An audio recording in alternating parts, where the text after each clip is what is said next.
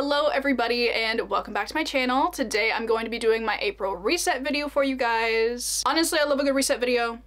We know this around here at this point. I just think it's such a good way to kind of regroup at the beginning of every month and kind of just do some general planning, some setup, all that kind of stuff. So honestly, I don't have too much to show you guys in this specific setup. I feel like I don't have a lot I need to do to prepare for April, but obviously I will be doing the two things that I must do. The first one being showing you guys my April TBR. I have some books that I'm very excited to get to this month. And then I am also going to be showing you guys my reading journal setup, which I am quite excited about because I am starting in a new journal, which is this beauty. I'm not sure if I've shown you guys this yet, but I bought this last October maybe. Obviously it's very fall.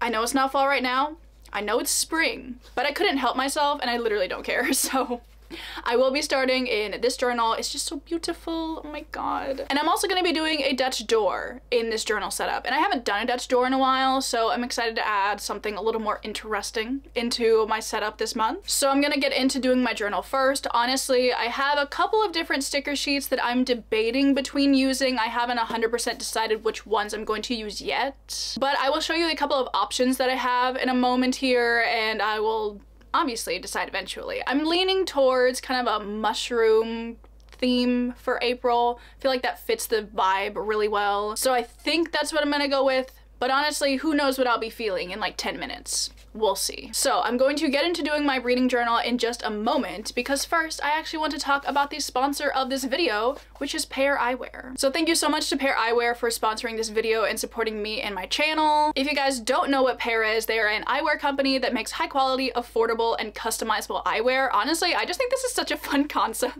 But basically how it works is you have a little base pair of glasses. I got mine in the little clear color just because I felt like that would be a really like neutral base. So basically you have your base pair. This is the Ella style, by the way. And then you have these little toppers that like magnetically attach to them. And I just think this is so fun because what if one day I want some army green glasses? Bam. Or maybe I want some tortoiseshell glasses. Bam. Or maybe I'm out and about and it's getting a little sunny outside.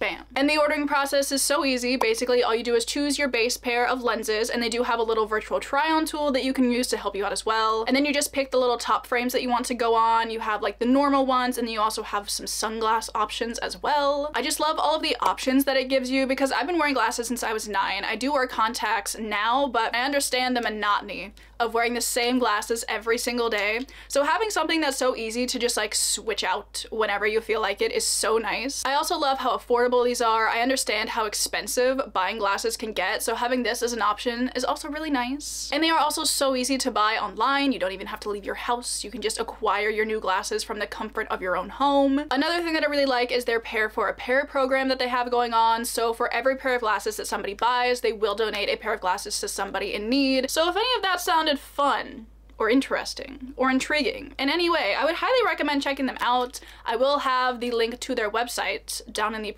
prescription. I'm thinking about glass. I will have the link to their website in the description. And you can actually use my discount code katieisreading15 for 15% off of your first order. So thank you again so much to Pair Eyewear for sponsoring this video and supporting me and my channel, and to you guys as well for always supporting me and my channel. Love you guys so much. So with that all being said, it is now time to get into my journaling setup. So let's go.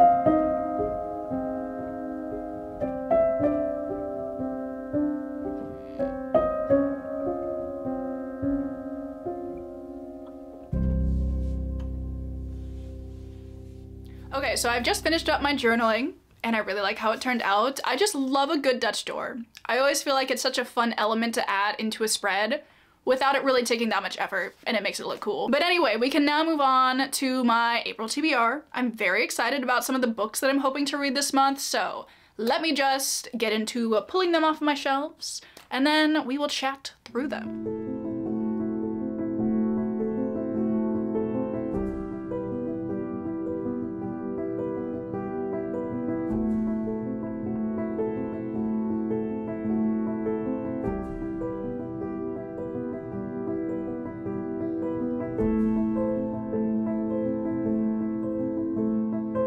So I've selected the books off of my shelves. I think I have 1, 2, 3, 4, 5, 6. I have 8 that I want to talk about, 7 that are here, 1 that is a new release that is coming out very early in April that I'm very excited for. But I'll save that one till the end and we will just talk about the ones that I have here.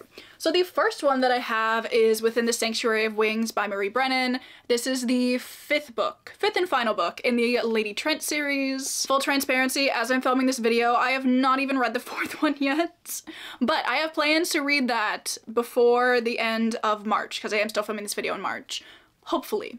So I should be able to read this book in April and finish up the series. I've talked about this series quite a bit recently, but if you don't know, this is a series that is following a dragon naturalist, which is somebody that studies dragons. It's kind of historical fantasy vibes. I'm a big fan of it. It's a really fun time. Then we have a little, maybe this is a children's book. I'm not 100% sure exactly what this is, but this is Big Panda and Tiny Dragon. Cass gifted me this a little while ago, and it's just so cute. Basically, it's just following this big panda and this tiny dragon. Look at them. They're adorable. Around through the seasons, I think. I'm pretty sure this one starts with spring, maybe? So it'll be kind of perfect. Yeah, it does start with spring. Like, look at this little illustration. I'm so excited. I think I'm gonna be doing a little 24-hour readathon at some point in time during April, so this should be perfect for that. Then I have a book that I talked about in my spring TBR, and that, oh, this is so shiny. And that is The City of Stardust by Georgia Summers. This is an adult fantasy book that is supposedly comparable to The Starless Sea. I will be the judge of that. We will definitely have to find out. And I believe you're following our main character whose mother is, I don't know, goes missing maybe, and she has to go find her. I'm pretty sure there's a magical underworld type of situation going on in this book, and I'm just very intrigued to see how I think about this book, how it compares to The Starless Sea. Obviously, I'm not going to like deduct points from it if it isn't like The Starless Sea, but that's like the primary reason as to why I picked it up. So yeah, very intrigued. Then I have my Patreon buddy read for April, which I'm super excited about. I'm gonna stop saying I'm super excited about everything. I'm so sorry. But that is Ink Blood Sister Scribe by Emma Turs. This is a magical book, I believe, that takes place in a library. It has to do with sisters, I would assume. I've had this book for quite a while. I got it from Book of the Month in last June, I think. So I've been meaning to pick this one up. Somebody suggested it for my Patreon buddy read, and I was like, oh, that would be perfect. So I'm so glad that this one won, and I'm going to get to dive into this. Anything with a magical library going on is a book that I need to check out, basically. Then I have this book, which was very kindly sent to me by Simon Teen a little while ago, and that is Where the Dark Stands Still by A.B. Poranek. I believe this is a Polish-inspired young adult fantasy. I recently saw Kat Karras read this book in one of her vlogs, and she said the writing was gorgeous.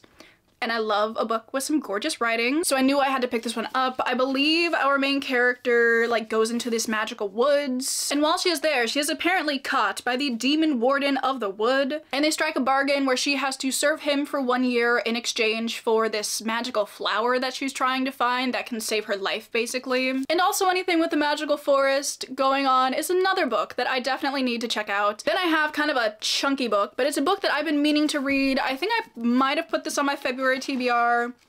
Shockingly enough, I did not read it. And that is Elantris by Brandon Sanderson. Obviously, I'm a big fan of the Cosmere. I'm a big fan of Brandon Sanderson's works in general, and this is his very first published novel. So, I've been meaning to pick this one up. Cass read it a while ago, and she really liked it. I think she gave it a 5 stars, so I'm very intrigued to see what I think of this one. It's just been a little intimidating because it is like 600 pages, but I need to read it eventually. I'd kind of like to catch up with the Cosmere this year, and I feel like I'm very close to doing that. I just need to get through Elantris and Era 2 of Mistborn. So yeah, very close to doing that. just need to read this book. And then for the last physical book that I have with me, we have the Wyverns and Words book club pick for April, which is A Sky Beyond the Storm by Sabaa Tahir. This one feels chunky. I don't know why it feels chunkier than the others, but it just does. Anyway, this is the fourth and final book in the Ember and the Ashes quartet. Obviously, we have been doing a little read-along of the series for Wyverns and Words so far this year, so we are almost done with our very first series that we will have read together completely, which is very exciting. And we will be announcing the next series that we're reading together very soon. Maybe we already announced it. I don't even remember, to be honest. Maybe you know, maybe you don't. It'll be somewhere. But I've been really enjoying this series so far, so I'm quite intrigued to see how it is going to conclude. I'm also a little bit scared to see how it's going to conclude, but I think I'm more excited than scared, which is always good. And then the last book that I want to talk about is the new release that is coming out this month, and it comes out on April 2nd, I believe, so very early in the month. And that is the reappearance of Rachel Price by Holly Jackson. Obviously, I've loved literally all of Holly Jackson's other books, so I was so excited when she announced a new book coming out this year. I have no clue what this one is about, but it's like a mystery thriller YA situation, and it should be really fun. But those are all of the books that I have on my TBR for the month. I'm going to quickly go put these on my TBR shelf, and then I will come back for the outro.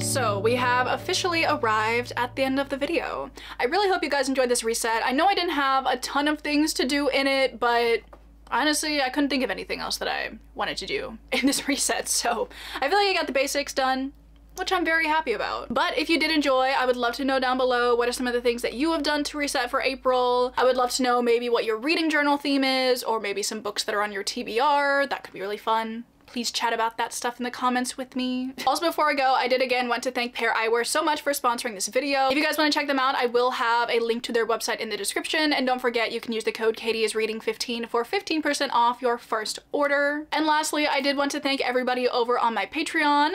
Love you guys so much.